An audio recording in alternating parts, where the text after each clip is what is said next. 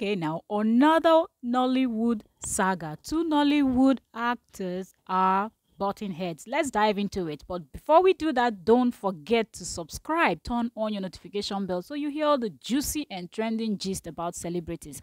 Okay, so ifunanya Igwe took to her Instagram story to share this, blasting her fellow actor Onny Michael. So let's dive into this. This is what she posted. She said, so something happened at an event 2 weeks ago, which was very ridiculous and hilarious at the same time. Someone I consider a friend and colleague whom I had zero beef with intended to humiliate me, but the table turned against him instead. And she put a laughing emoji. I got your message the last time, the nasty things you said about me, and I wanted to give you a call, but I figured you don't want my time and energy, so I saved it till you decided to F up again. You are such a snitch and judgmental human being that even the people that consider themselves your friends aren't left out of your rut.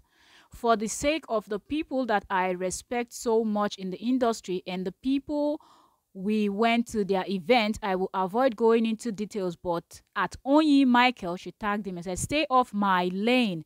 I'm asking nicely because next time it won't be funny.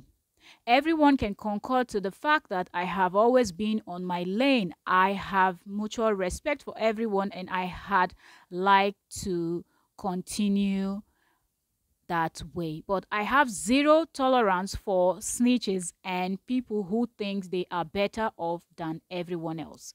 You go on set to work and play with your female colleagues but call them useless and cheap once they turn their back.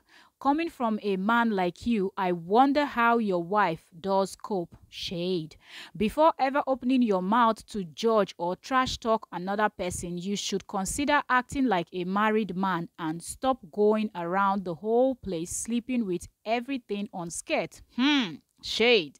That way you will be making sure you got no single stain on your on you while castigating others. So this is what ifunanya Igwe wrote, that actor Onny Michael is fond of trash talking the female actresses in the industry, even those that he consider friends, and that she doesn't understand why he will be talking trash about people that he sees as friends behind their back, and he should behave like a married man and stop sleeping around with other women, like cheating on his wife. You gotta focus on yourself, on your faith, on your dreams, on your mind, on your health, yeah.